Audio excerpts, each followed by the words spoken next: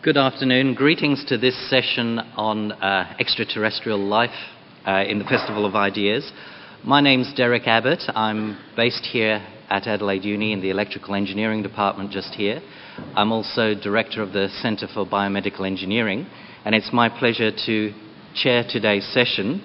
So I'd like to begin by introducing our speaker, Seth Shostak. A little bit about Seth. He's got his BA in physics from Princeton University in the USA. He then went on and did a PhD in astronomy at Caltech in California, and he now works at the SETI Institute in California. SETI, for those of you who don't know what that stands for Search for Extraterrestrial Intelligence. Did I get that right? So they're searching for intelligent life forms out in the universe. SETI is based in Mountain View in California, and Seth tells me that's right next door to Google, the people that do the search engines. So Seth's little joke is that there are now 2 search engines in Mountain View, California. Seth was also, it's not Seth's first time to Adelaide. He's been here before. In fact, he was here just this last December. And he went through Adelaide to Roxby Downs to watch the solar eclipse that was this December. And the photograph he took of the solar eclipse at Roxby Downs was actually ran in the New York Times. So the photographer that did the most got the photograph with the best coverage of Roxby Downs in the world was this guy here. So that's one of his claims to fame. Also, another interesting connection he has with Australia is that I don't know how many of you have watched the movie The Dish. For those of you who haven't seen the Australian movie The Dish, I recommend you go out and get the video today. It's a film about the Australian radio astronomy dish that is in the Parkes Observatory. And so it's a very famous movie. And Seth actually worked there in 1995 for a couple of months. So that's another connection he has with Australia.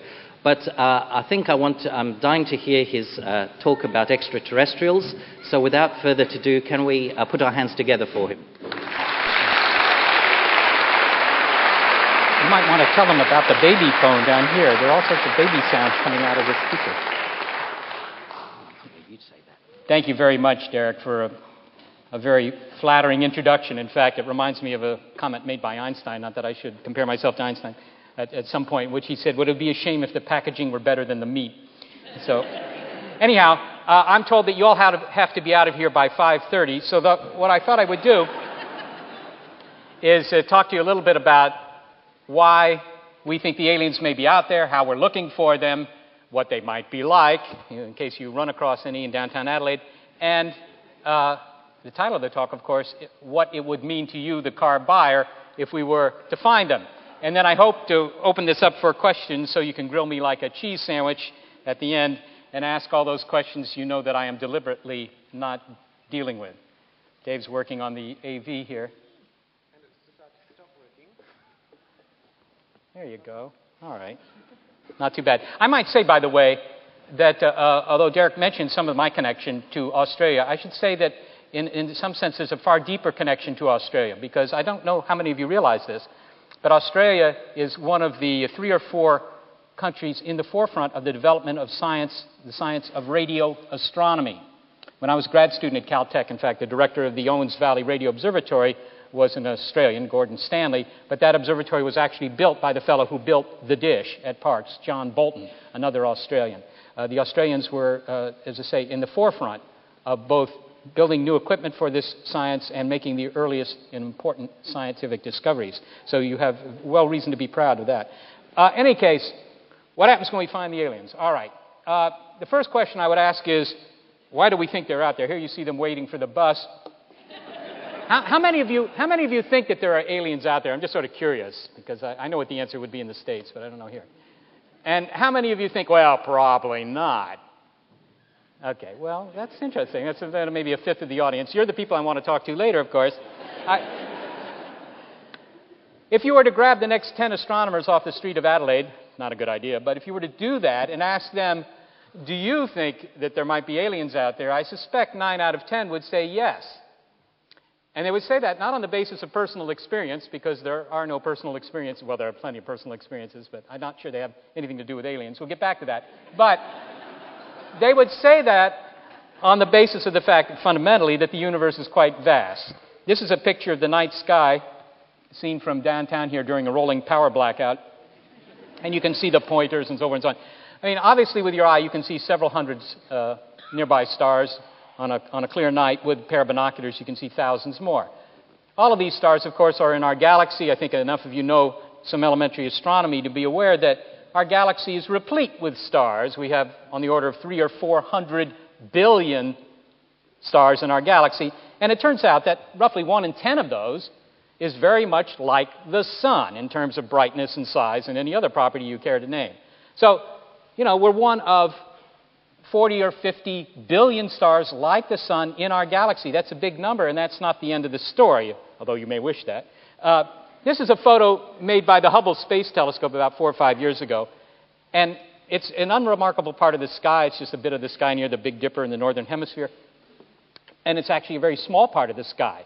This is a bit of sky that you could cover up with a pinhead held at arm's length. All they did was expose the camera for about 100 hours or something like that and record very faint stuff. And there's some nearby stars here. You can see that spiky thing on the right and the left. Those are nearby stars. But those are the only stars, individual stars, in this picture. Everything else in this photo is a galaxy. Those blobby things are all galaxies, each with several hundred billion stars. And, of course, there are a bunch of big blobs there, but there are also lots of small things here. These little guys, they're galaxies, too. They're just farther away. Now, if you were to take photos like this across the entire sky, something for which the federal budget for NASA is not adequate, but if you were to do that, you would count approximately 100 billion galaxies, each with several hundred billion stars. So, you all being clever people, I'm sure you've multiplied those two numbers together in your heads, perhaps on the back of the shirt of the guy in front of you. And that turns out to be a number that's 10,000 billion stars in the visible universe. And that may be a number that you don't use too often, except at tax time. But in fact, that is more stars visible to our telescopes than there are grains of sand on all the beaches of Australia. Okay. So for the 1 out of 5 of you in here who think, well, this is the only grain of sand where something interesting is happening, you have to say that's an audacious point of view, right? That would make you very special. And I know you think you're special, but, you know. All right, well, let's look at this a little bit more carefully. Just because there are literally 10,000 billion stars in the universe, in the visible universe, there's much more to the universe than what we can see, of course. How many of those stars actually have planets? Because it's not good enough just to have a lot of stars. Life won't cook up on stars. Entirely too toasty. Now, it was thought for many years, at least for the last 30 or 40 years, that every time you made a star, you would have leftover crud, that's the technical term, that you would turn into planets, okay, as you see in this simulation here. But that's theory. And in astronomy, theory doesn't count for very much because astronomy has a very long history of being an observational science. So, you know, the theoreticians are generally ignored. They say, tell me something that I can prove by looking through the telescope. Well, the theoreticians are saying, well, there ought to be a lot of planets out there. And you might think, well, okay, we could easily prove that. We'll just take the Hubble telescope and aim it at some nearby stars and see if there are any planets around them. Good idea, but it doesn't work. And the reason it doesn't work is that planets are dim, kind of like my neighbors, and they're rather close to the stars that they orbit, so they're very difficult to find. They're like trying to find a moth circling a Hollywood searchlight from 10,000 miles away. Very difficult to do. And in fact, no planets had been found as recently as 1995, and then the story changed. It changed because astronomers figured out a way to find the planets without actually seeing them. You see there in the little animation a big planet going around a star, and the important thing is that the star doesn't just sit there while the planet nicely orbits it in some sort of elliptical orbit. The star dances too because of the motion of the planet. Okay? And it turns out that dance of the star is actually rather easier to find than the planet itself. And you see behind here some data. They say every time you show a plot like this, you lose 10% of the audience. I have 12, so, okay, well, in any case, but what you see here is just plotted the dance of a star by the name of 51 Pegasi, just a nearby star 40 or 50 light years away. And you see it comes at you at about, 50 meters a second. That's the speed at which you might drive your BMW down the Hume Highway on your way to Sydney or something for 2 days, and then it moves away from you at 50 meters per second, then it comes toward you and moves away from you. It's dancing. It's dancing. And it's dancing because there's a planet going around it. So this was the first case in which they found a dancing star implying planets. We now know of something like 110 of these, and every couple of weeks there are a few more. Okay? In fact, the bottom line is that at least 12% of the stars that we look at seem to have planets, 1 in 8. And the real percentage could be 3 in 8, or 7 or 8, or maybe even 8 in 8. We don't know because our instruments aren't adequate to find the smaller planets, the ones that are farther out.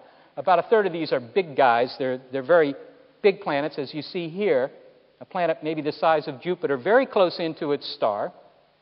Those are the so-called hot Jupiter planets. They're, as I say, they constitute about a third of all that have been found. But it turns out that the instruments used to find these are better at finding those kinds of things.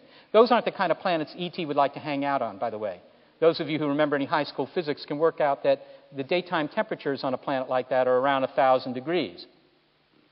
I don't remember whether that's centigrade or Fahrenheit, but when it's 1,000 degrees, what do you care? So obviously nothing's going to be living there.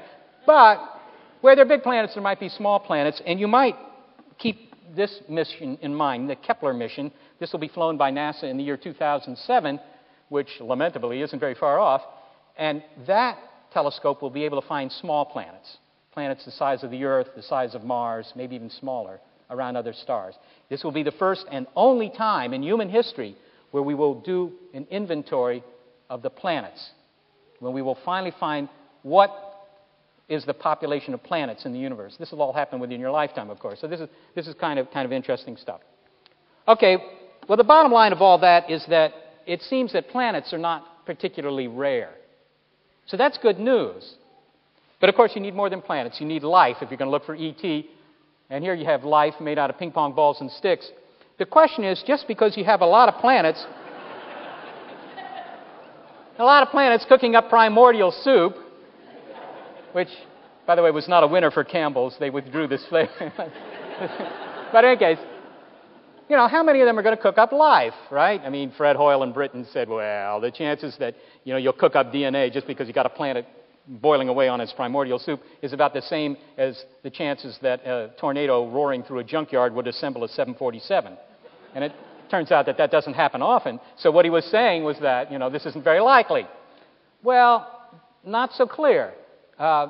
We could answer that question in one of two ways.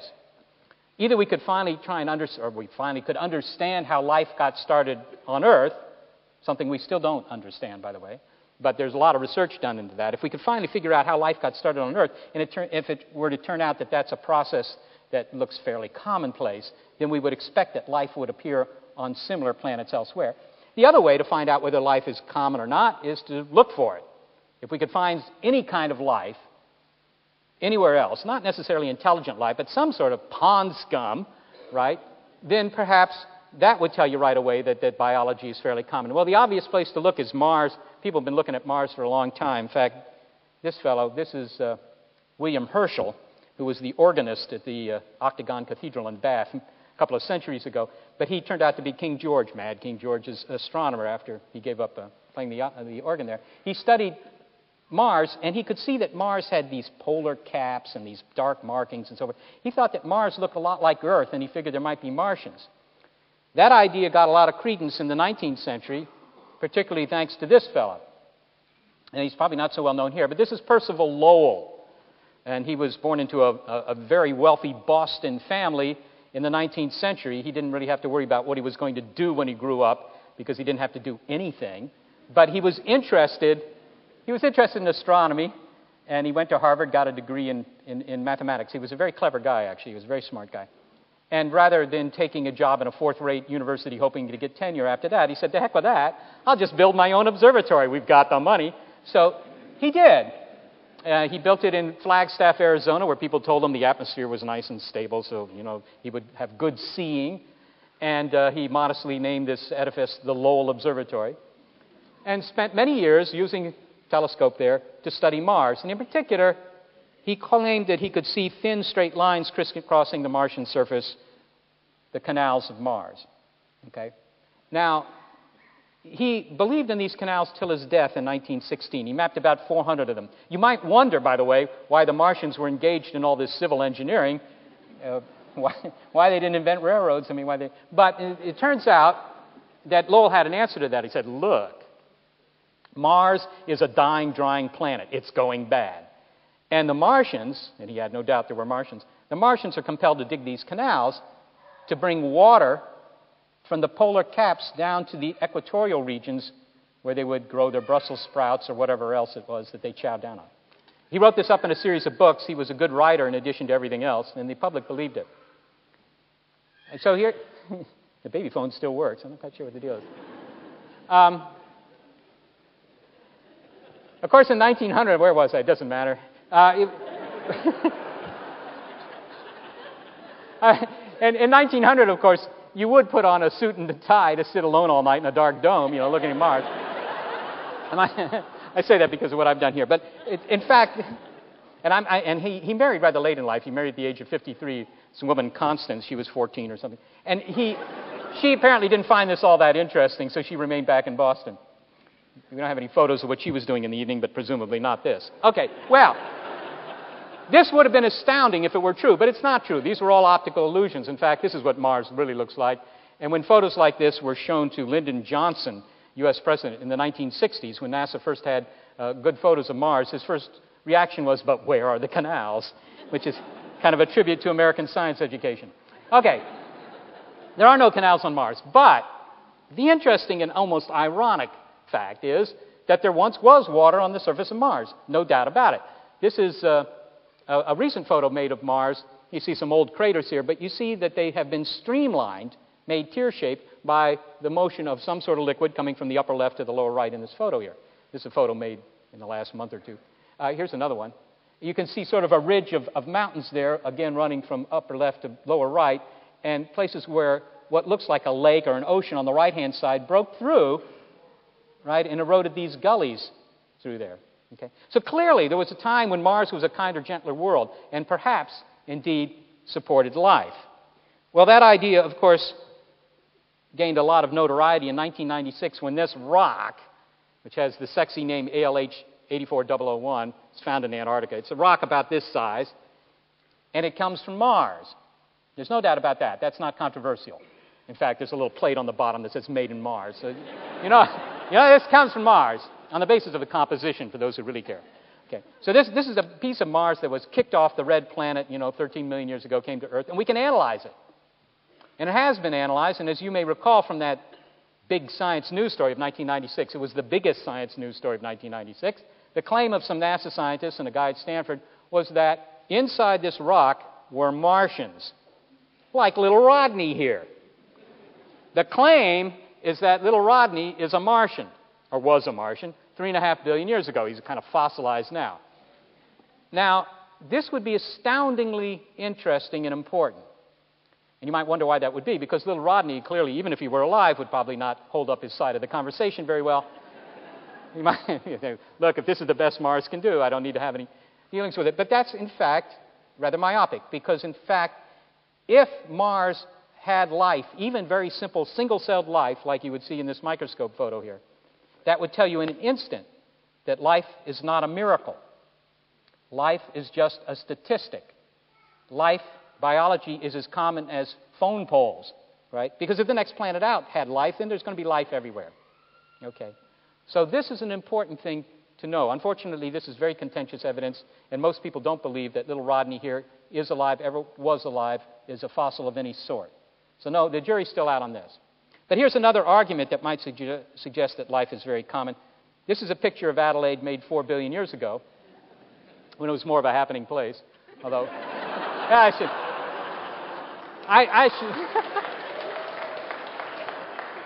I want to say that the crew here said, be sure to insult the audience. They like that. So I don't know why you would like it, but okay. All right, so this is the way the Earth looked 4 billion years ago when all these leftover rocks were still pummeling all the planets of the solar system. That this stopped about those of you who remember the papers, this stopped about 3.8 billion years ago. Okay, all the rocks were used up. Now, the interesting thing is that the oldest fossils that we found, mostly here in Australia, by the way, up in the northwest corner, are about 3.6 billion years old. This bombardment stopped at about 3.8 billion years ago. So the point is this. As soon as the Earth became habitable, there was life. Okay? So it didn't take nature very long to produce life, and that suggests that it must be very easy to get started because this experiment didn't take very long. Okay. It's kind of an indirect argument, but I think it's a fairly strong one. So that suggests that biology may not be so hard to find either. So on the basis of admittedly incomplete knowledge, it sounds like, okay, there are a lot of stars, there are a lot of planets. Some of those planets will be like Earth with some liquid water, and biology may not be very difficult to get going. Still not good enough for ET, because for ET we require intelligent life. And you may, particularly after this conference, wonder what that is. But for those of us in the SETI biz, there's a very simple definition of what's meant by intelligence. If you can build a radio transmitter, you're intelligent, because then we can detect you, you see. So you should ask the person sitting next to you, hey, can you build a radio transmitter? You can judge them accordingly the rest of the weekend. Okay, so now the question becomes, okay, just because I give you a few million planets with biology and let them sit there for a few billion years, how many of them are ever going to produce a guy like this, right, who 30,000 years after this photo was taken was building a radio transmitter? And you can tell he's intelligent because he's about to add some RAM to his computer there, I guess. All right. Now, it turns out that of all the things I say here, this is probably the most contentious issue. Just because you have a lot of biology doesn't mean that you have a lot of intelligence, right? Nature's not interested in intelligence, something you can prove to yourself again by talking to the neighbors. Nature is interested only in survival. And intelligence is one mechanism for survival, but there are lots of other cheaper mechanisms for survival, like better eyes and faster legs and stuff like that. So it's unclear that this will happen, but there's reason to think, we don't have really time to go into it, but there's reason to think that intelligence actually might not be uncommon either. We don't know that. Maybe the fastest way to prove it is to find it somewhere else. So let's discuss that. How could we find the aliens? Here you have a bunch of aliens all looking alike, as they always do, never a sense of humor, no hair. These are kind of your ASA standard or ISO standard aliens these days. You little gray guys. But all these are, predictions of what we think we are going to become, right? We're losing our hair, these guys, way ahead of us. We're losing our olfactory sense, our dentition. These guys have small noses, small mouths, and big eyes because they sit around designing websites. Okay. Well, we could try and find them by simply blasting off and going to look. This is what they do every night on television, right? They just call up Scotty down in the engine room, put the pedal to the metal, and away they go. But this doesn't work, as you know, because our rockets are too slow. Our rockets go to like 10 kilometers a second, which is great if you're going to Cooper Pedy. Unclear why you'd want to, but okay. But it's okay if you're going to the moon.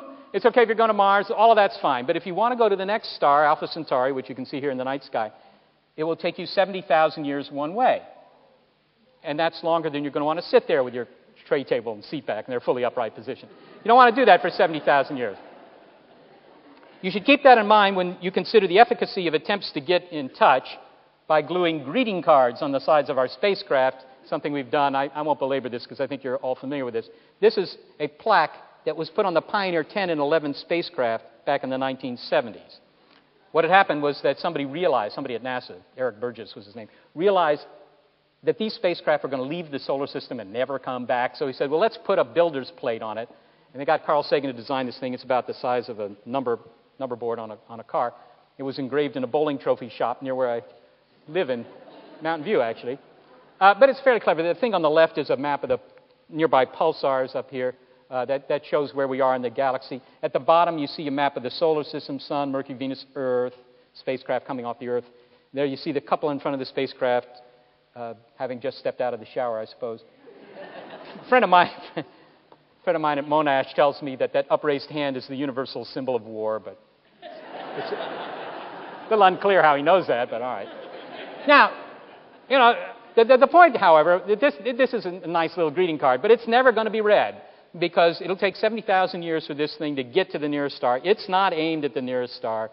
JPL's figured this out. It'll get within a light year of, I think it's Aldebaran, in 1,000,000 years. It'll all be sanded away by micrometeorites then.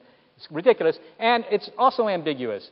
I mean, the aliens may pick this up and look at that spiky thing on the left and figure, aha, they look like sea urchins. And the thing on the right must be the map. That's good fun, but this is like trying to discover America by throwing bottles in the ocean in Spain. It doesn't work. This is another way to do it. You stand around like these Rockwell engineers and wait for them to land. Now, I have to be careful here. Actually, I don't have to be careful here because my plane's this afternoon, but I should be a little bit careful because surveys in the United States show that 50% of the population, and this has been true for at least 30 or 40 years now, 50% of the population believes that the aliens are not only out there, but that they're here, occasionally, buzzing the countryside in their saucers or abducting you for salacious experiments. And I think that the percentage in Europe and Australia is rather similar. So presumably half of you believe that this is happening. I don't, I'm happy to talk to you about it, but I don't think so. This is probably the best of the UFO photos, and I say that somewhat immodestly because I made this photo in my garage. This is... This is a lampshade I found in an abandoned shopping cart, but I made this for a woman's magazine, actually. The photo editor of the woman's magazine called me up and they said, look, we'd like to buy a UFO photo from you. And I said, well, we don't actually deal with UFOs, but I'll make you a picture.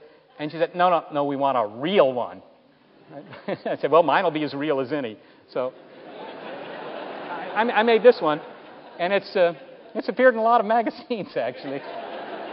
It has. Anyhow, this is what's purported to be a real UFO. Now, I don't know if this convinces you that aliens are, sailing through our skies, or whether it convinces you that perhaps hubcaps are sailing through our skies, which would be, somewhat less profound. So this is not good enough, this kind of evidence. Clearly, it's not good enough. If you're going to make the claim that, aliens are here, then you need some decent evidence. This is not it. Nobody ever comes into my office with an ashtray or a radio knob from a UFO. Hey, look at this, Seth. That'd be great. It'd be job security for me. But it doesn't happen. This is another bit of evidence often touted as indicating that the aliens are afoot in the land. Namely, they're trying to communicate to the residents of Wiltshire and Hampshire by these crop circles. Aside from the fact that humans can make these things overnight with some boards and ropes, and routinely do, by the way, you have to ask, I always wonder about the motivation here. I'm trying to figure this out. I'm trying to imagine myself, I'm in an alien parliament 100 light years away. Like, okay, Senator Zork, let me understand this bill you have here on the floor. You want us to spend 100 trillion galactic cruceros to build this giant spacecraft, go 100 light years to that little yellow star over there, find the blue planet, go down onto that blue planet and carve graffiti in their wheat. Is that it?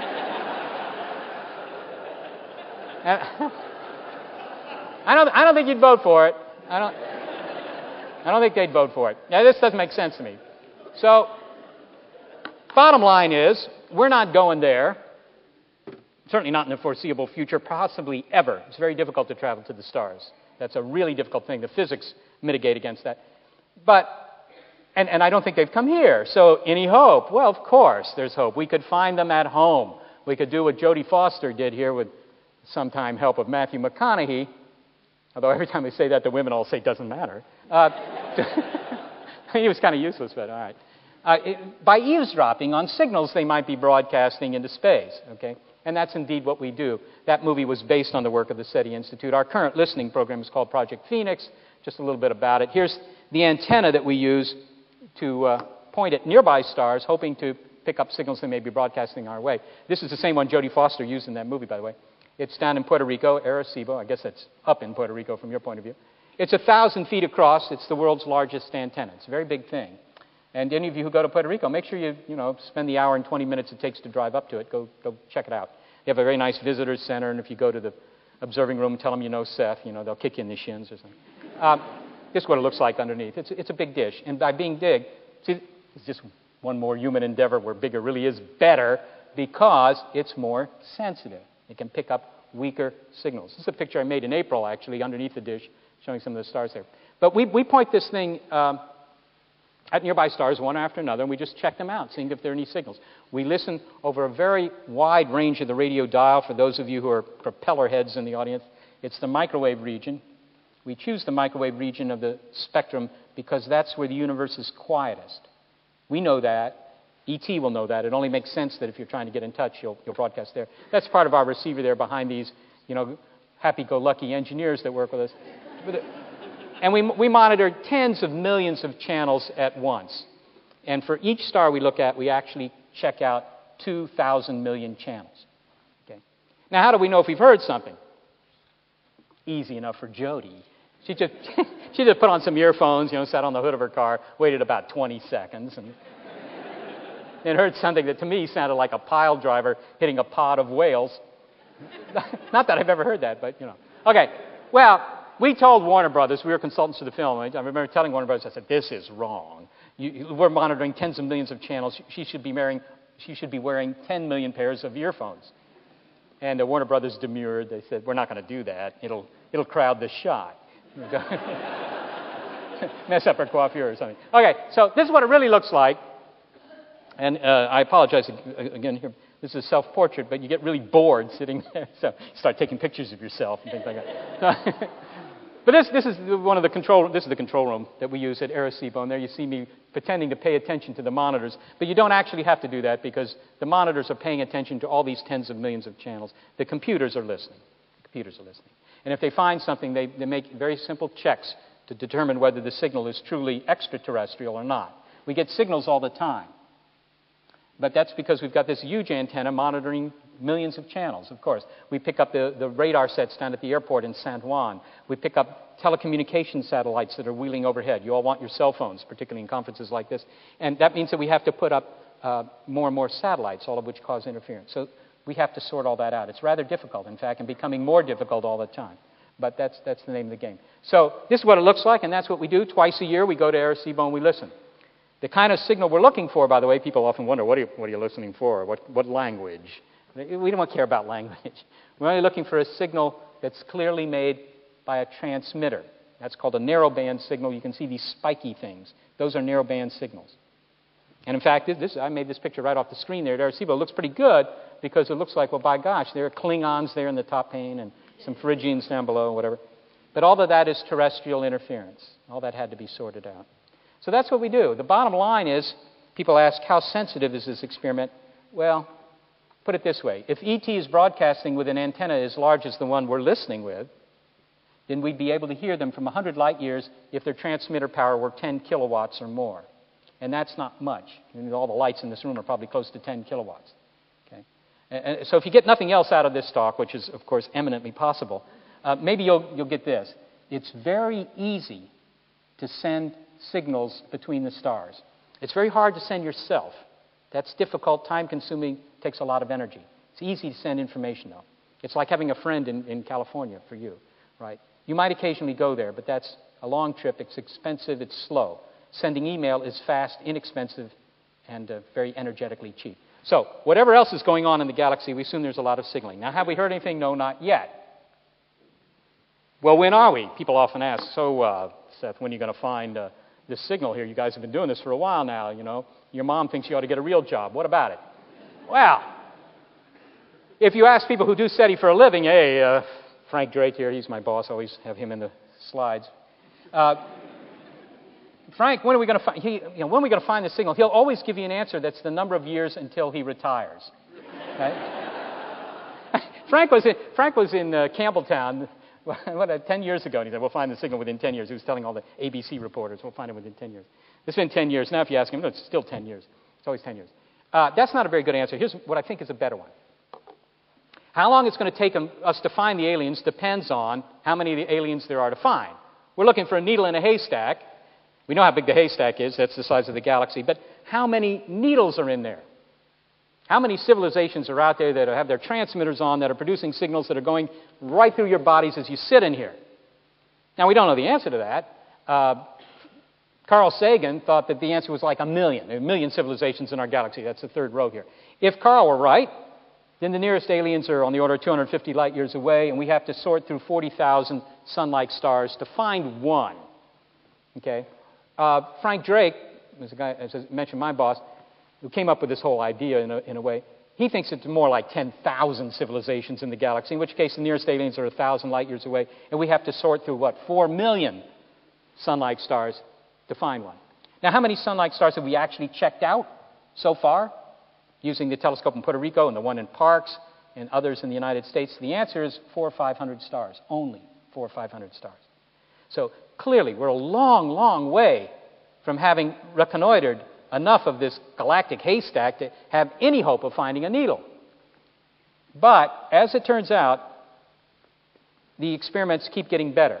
This is another one of those 12 plots. But what you see here is the quality, if you will, the sensitivity, some measure of the goodness of SETI experiments since 1960. And you see they keep getting better. This is an exponential scale, so they're getting better exponentially. Okay, in fact, they get better following something called Moore's Law. That's Moore's Law. This applies to computers, and what it says is that the amount of computing power you can buy per dollar doubles every 18 months. Now, you're well aware, where I live in the Silicon Valley, this is a law of nature. Okay, it's actually an economics law, but it's been translated into a technology law. This is a fact. You know that you have to throw out your computer every 3 years, and this is the reason why. Moore's Law. Okay, compute power doubles every 18 months per dollar. And that's been true for 20 years, and it's going to be true for at least another 20 years. Okay. Well, that means SETI doubles every 18 months, too. And we're building a new telescope. It's called the Allen Telescope Array because some of the money to build it was given to us by Paul Allen, who was the co-founder, along with Bill Gates, of the Microsoft Corporation. These are a couple of the antennas up there in Northern California in the Cascades. I was there a couple of weeks ago. These are big antennas. They're 20 feet across, 6 meters. And we're going to build, ultimately, 350 of them. Here you see an artist's rendition of what it'll look like. It says First Light 2005. That depends on the funding. All SETI in the United States is privately funded. Right? And outside the United States, there's very little SETI at all. The only other country that does any substantive SETI experiment is Australia. And they use Parkes, and it's run out of the University of Western Sydney, Campbelltown, MacArthur. In any case, this is what it will look like when it's completed, as I say, sometime in the next 10 years. And this thing will be a couple of hundred times faster than what we're doing now, and it'll get faster after that, thanks to Moore's Law. The bottom line is you can compute how many star systems this new telescope will be able to check out as a function of time. And those of you who can see this, see that on this basis, by the year 2015, we will hit ET, if Carl Sagan is right. And by the year, 2025 or thereabouts, we will hit ET if Frank Drake is right. So I think that the bottom line here is that, okay, there are a lot of assumptions here. But this is better than the answer of how many years until I retire. What this is saying is that finding the extraterrestrials is not a project that may take generations. This is not like building a medieval cathedral. This is something that if the assumptions are even moderately correct, this will succeed in your lifetime. All right? This is going to happen in the next 2 decades. So that's the claim here, and I will bet you all a flat white that it'll take place. But I won't bet you more than that, but I'll bet you that. All right, well, here's a picture of Parkes up there. Let me just briefly describe what would happen if we did hear them. What if we went down to the telescope and, we go back in November to Puerto Rico, and we actually picked up the signal? What happens? This is the first thing. Supposedly, this is the first thing that happened. I had to remove a lot of rotten sandwiches and old fruit and stuff like that in order to make this picture. But I have to say, this is the fridge there, the Arecibo control room, and that champagne is really there. It is there. I have to say that every time we go to the telescope, it's a different bottle of champagne. So, the engineers have caught on to this. But in any case, all right. Then there would be a big news story. You would read about it. And many of you wonder about that, particularly in the United States. The United States just loves to think that its government is keeping secrets from them, conspiracies and so forth and so on. The Americans love that. And for their part, the U.S. government likes to oblige by occasionally keeping secrets. So it's a win-win situation. But you couldn't keep this secret. We've had false alarms. In 1997, we had a false alarm that had us convinced for about 16 hours we'd found the aliens. And, the New York Times was calling me up and say, well, what about it, Seth? You don't lie to the New York Times. As it turned out, it was a false alarm. But in any case, the media will be all over this right away. So you'll just read about it in the newspapers. But then what? Then what? Well, you would get every telescope in the world aimed at this thing, of course. You would collect all the data you could. You would learn everything you could about whatever star system it's coming from. That would tell you a few things. But what you really want to know is what the aliens are saying. What are they saying, Jim? Well, I don't know. And that would take a lot of time, probably, because you'd have to build a much larger instrument in order to get the message, the modulation, as it's called. That would be much harder to find than finding the signal itself. Okay? And you won't have a Rosetta Stone to decode it either. And, unlike in the movies, the aliens are not going to be at our level. In the movies, they're always at our level. Remember Independence Day, the president asks these aliens, "So, what do you want us to do?" And the alien says, "Die." All right. I mean, a bit of a downer, but, you gotta say that at least it's comprehensible. You know what? All right. Well, it's not going to be like that. Any aliens you find, and this isn't to say there aren't stupid aliens out there, but any aliens you find are going to be way ahead of you. That's a statistical argument. It's very solid. Way ahead of you. Tens of thousands, hundreds of thousands of years, maybe more. So, if they've made their transmission easy for you to understand for some altruistic reason, then what are they going to send you? Well, here's all of physics, here's all of astronomy, here's the cure for death, whatever, right? Kind of mess up your life in a way. You've been working away on these research problems for 40 years to stack of reprints, and the guy's going to say, really, that's pretty primitive. Look at this. Kind of demoralizing. People have thought about that. But that's one thing that could happen. And I think that's rather unlikely myself. I think it's much more likely that any message we pick up will be totally incomprehensible to us. It would be like giving the output of your computer modem to a Neanderthal. They're never going to figure it out. I mean, the Neanderthals weren't all that stupid, but they're not going to ever figure it out. They don't have the context. So I think that that's much more likely. We're going to get a signal, and there'll be all these bits coming in, and everybody will be putting them on their hard disk and trying to figure them out, like Champollion figured out, the hieroglyphics. But they never will. And maybe after 100 years, people start worshiping these bits. I don't know what's going to happen. But it would still be important. It's kind of analogous to having, the Incas. They go down to the beach one day, and there's this barrel rolled up, and there are all these books in the barrel, right? From some faraway place. They don't understand anything about the books. But they know that there's something sophisticated on the other side. And that, I think, would be philosophically very, very important. Okay. Finally, what would they be like? People always want to know, what are the aliens going to look like? Are they going to be little gray guys? In the movies, they're always little gray guys or little green guys or whatever the color du jour is. But they're almost invariably biological. They're always kind of like us, like these guys here from Close Encounters of the Third Kind, right? These little friendly aliens. They're about to offer Richard Dreyfuss a joyride in their spacecraft, and they've come hundreds of light years to do this, and at the last minute forgot to get dressed. But it could be... Could be that Dreyfuss didn't inform them of the dress code and they were a little unsure. I don't know. Okay. Well, we always assume that the aliens are like this. This is an arrival from the, this is an alien from the movie The Arrival, which, again, he looks pretty much like we do. Obviously, his plastic surgeon is the same one used by Michael Jackson.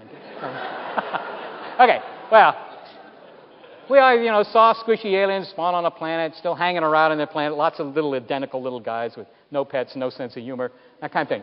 All right? Because that's the way we are.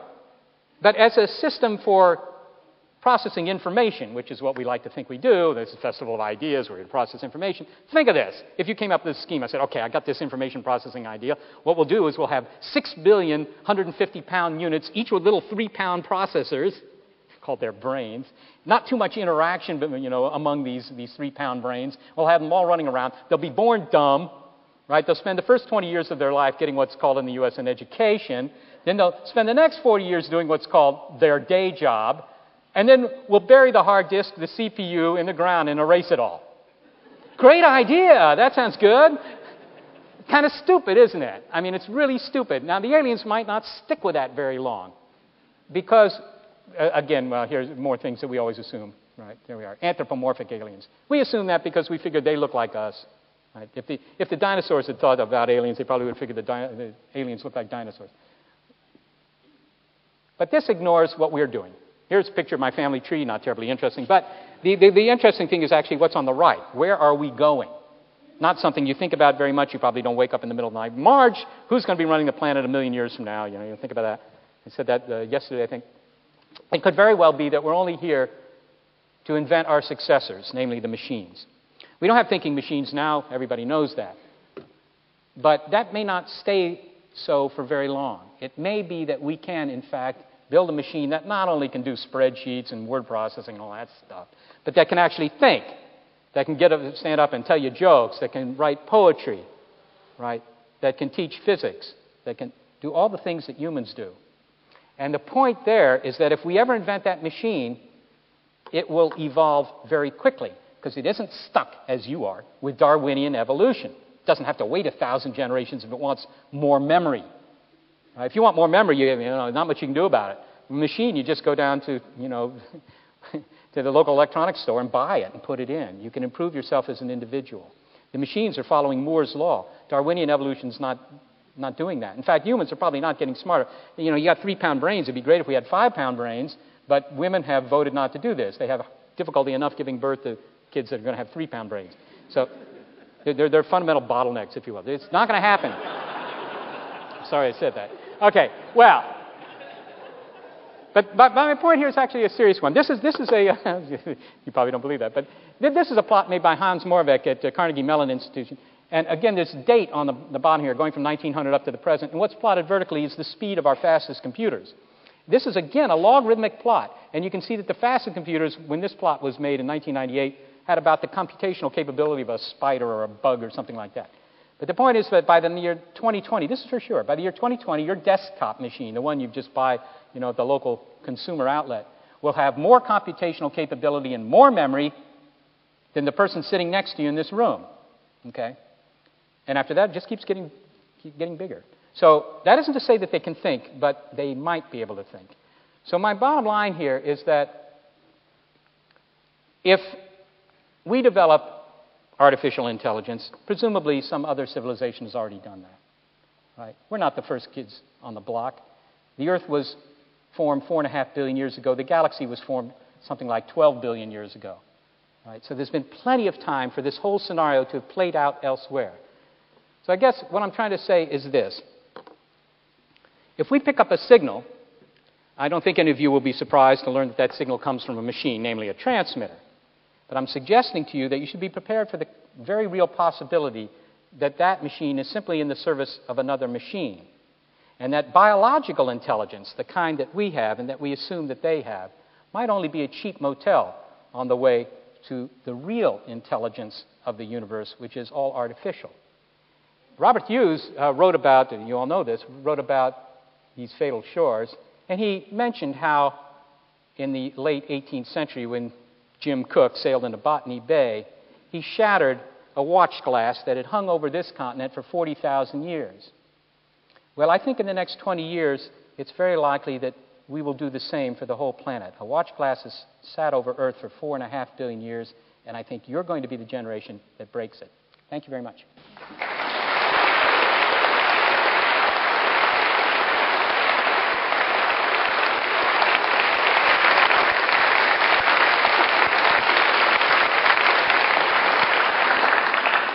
Okay, we have some time for some questions now from the audience.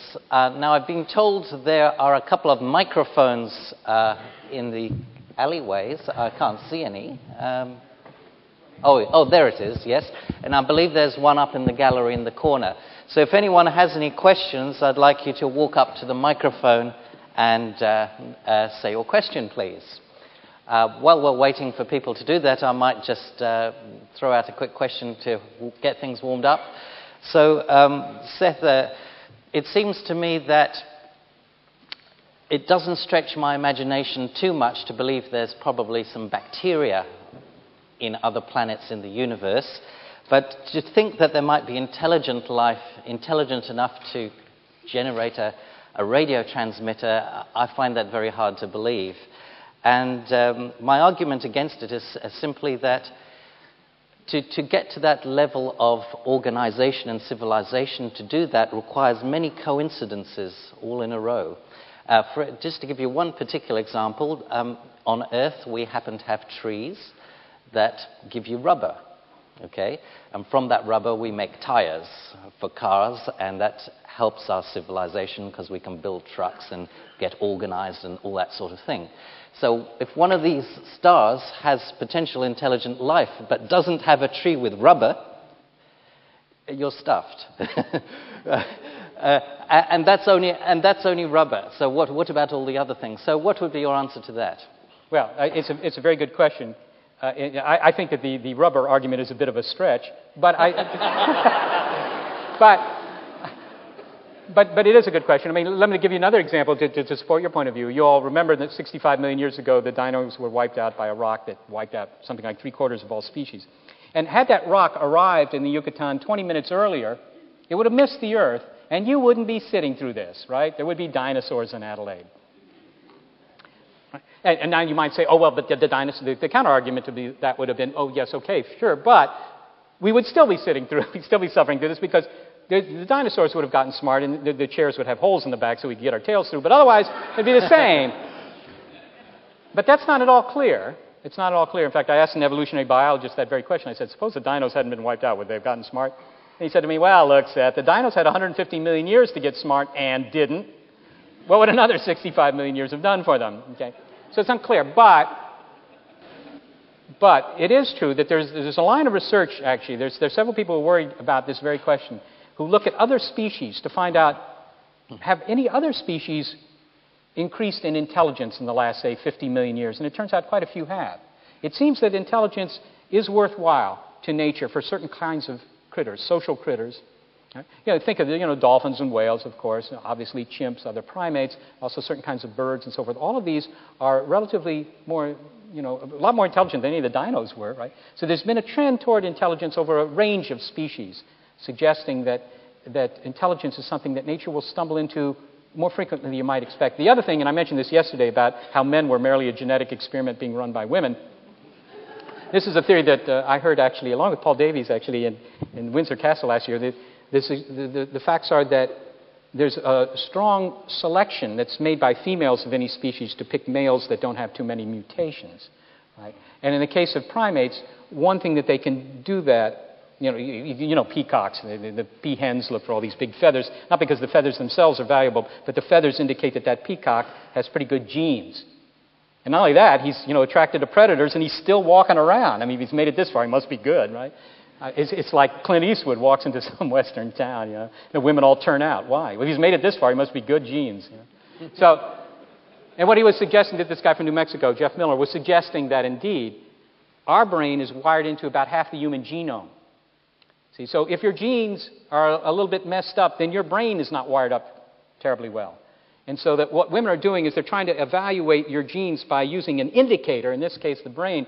And so how do the men display the indicator? Well, you could go around to cocktail parties and take out your brain, pass it around to the women. Turns out that's a social blunder. But what you can do, I mean, I tried it, but if the men are, can have a good line of patter, or they're witty, or they can sing, or something like that, that shows that their brains are wired up right. Not that the women care about that, but they do care about the fact that the genome is good. So this is a very common mechanism. This is a mechanism that would apply over many species. Very long answer. It seems that intelligence may not be rare, but we don't really know the answer to your question until we find other intelligence. Okay, we have some questions from the audience. This lady here, please. Seth, thank you so much for your talk, and particularly your humour. You realise that is one of the alien characteristics, of course. They all have a wonderful sense of humour. Yeah, don't they? Have you done any research on the dog star Sirius? No, personally I haven't. Sirius is it's a well-studied star because it's nearby. It's, apparently very bright, and in fact intrinsically rather bright. It's what's called an early type star, which is to say it's considerably hotter than the sun. It's probably not a very good one for life, I have to tell you, because these bigger stars don't last very long. You want to start the brightest stars. Most of the stars you see with your naked eye, by the way, I might mention this to you. Most of the stars you know by name, Betelgeuse, all these things that have names, these Arabic names, nice, very attractive Arabic names actually. Those are all giant stars. Most of them, they're giant stars, and giant stars go through their fuel very quickly, and they burn out in a few tens of millions of years, and they blow up, which can ruin your whole day if you're on a planet around them. The point is that these stars are usually not very suitable for any sort of biology, let alone intelligence. But that wasn't the answer you wanted. No, I'll ask you to rethink it. And perhaps you'll have your answer in a couple of years. We actually do look at all nearby stars within 50 light years. So Sirius, I'm not sure what the distance is. Okay, we'll move on to the next question. The lights are a bit bright, so I can't tell if there's anyone in the gallery there. Can you wave if you're there?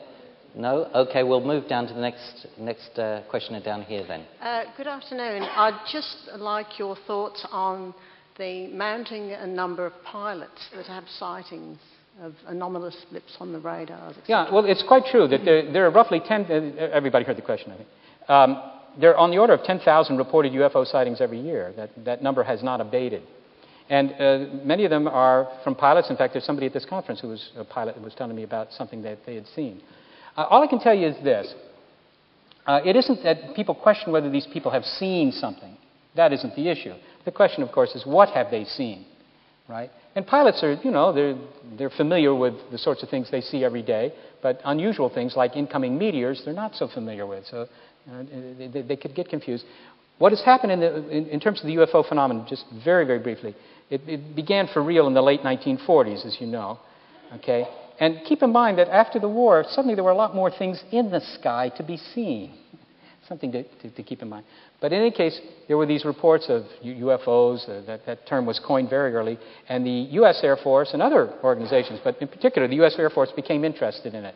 And they were interested in the phenomenon, not, I don't think, because they expected that these were little alien guys sailing through the skies. But they were concerned that there were Soviet aircraft that they didn't know about. And they wanted to know what these things were. So what they would do is bring together, teams of academics, and they say, figure out what this stuff is. And the academics would say, bring us the 100 best cases, which they did. And this happened 3 times at least. And it turned out that they could explain 90% of those cases as very prosaic phenomena. Aircraft, balloons, shrimp boats, fishing boats in the Sea of Japan, and stars, bright stars, planets. There's a whole laundry list of stuff. And there were about 10% of them that they couldn't explain. And that's it. That's the bottom line. Now, you could say, well, all right, those 10% include the alien craft, which are never seen by satellites overhead, right? Never seen by NORAD radar looking up, never land. It's as if the Spaniards had come to the Americas and sailed off the coast for 50 years, teasing the Indians, right? But never landing. Doesn't make any sense. But, okay, so you have that 10% are unexplained. And what does that mean? I would only suggest you just consider this. The Adelaide Police Department may solve 80% of the murders here. I don't know, but probably. Okay. And all the 80% of those murders are committed by humans against other humans. But what about the 20% they didn't solve?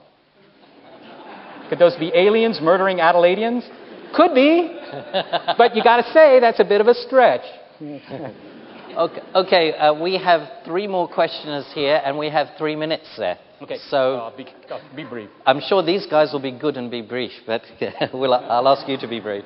Next one, please. Quick question. I'm one of the people who runs the SETI screensaver.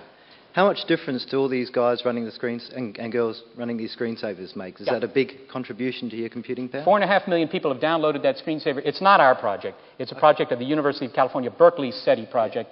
And those data that are being processed by that screensaver are the most intensely looked at SETI data in the world, for sure. It's unfortunately not particularly sensitive data that you're working on. But it could be that you will be the lucky one. All I would say is don't book your flight to Stockholm just yet. Next question, please. Yes, Arthur C. Clarke said once upon a time that the more advanced a race becomes, the more spiritually advanced the race becomes, and the less warlike. I'm not sure that really works, because the law of nature is, you kill or be killed. What's your opinion on that? Well, you're asking alien sociology, and I have to, I have to tell you the data on alien sociology are rather sparse. So of course we don't know. I mean, if this scenario I just painted here to be provocative has any merit, that really the intelligence, the dominant intelligence of the galaxy is not biological intelligence at all, then it has completely different motives. What's the interest of a big machine that keeps getting smarter all the time? What does it do to keep itself interested in things? And that's, I have no idea. All I would say is this. I don't know whether the advanced aliens are Pacific or not.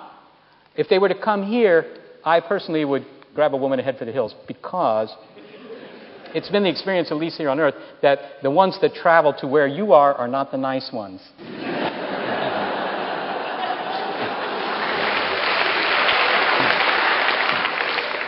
Please. Over about the last, probably 70, 80 years, we've been spraying radio waves throughout the universe.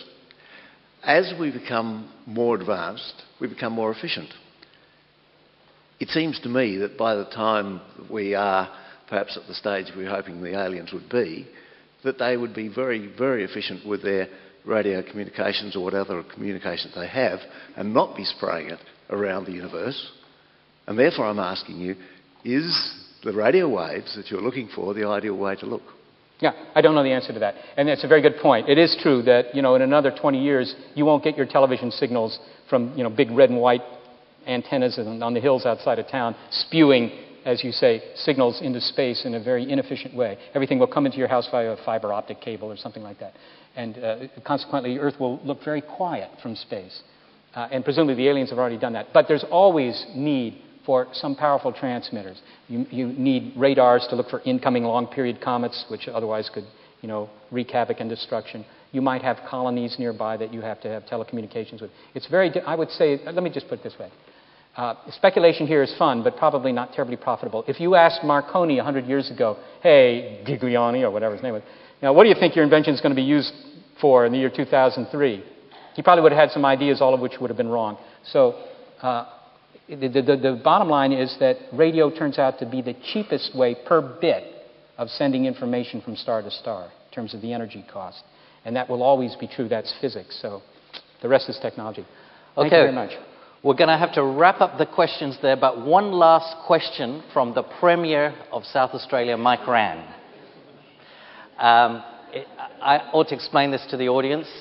Seth and I were at a function a couple of nights ago where Mike Rann was present, and Mike had a question for Seth. So let's hear what your Premier had to say. Well, I want to hear the question. Could you repeat the question? The question wanted to know why they always came here to do anal probes. He's your Premier.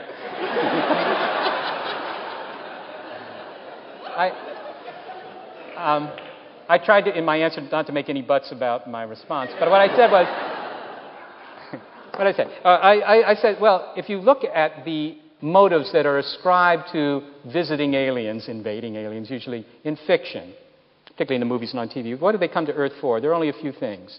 They come here either to trash the planet and take it over, they're here for the real estate or our resources, they want the water or something, or they're here to abduct you for experiments Mom wouldn't approve of. Right? And that wouldn't work anyhow. I mean, aside from matters of consent and fit, they're not going to work. But those are exactly the motives that we would have ascribed to some tribe on the other side of a hill 50,000 years ago. Those are the sorts of motives we ascribe to our competitors, that they will take our resources, take our land, whatever, our crops, or they'll take our women. Okay? And so it doesn't surprise me that that's why the Premier is worried about anal probes.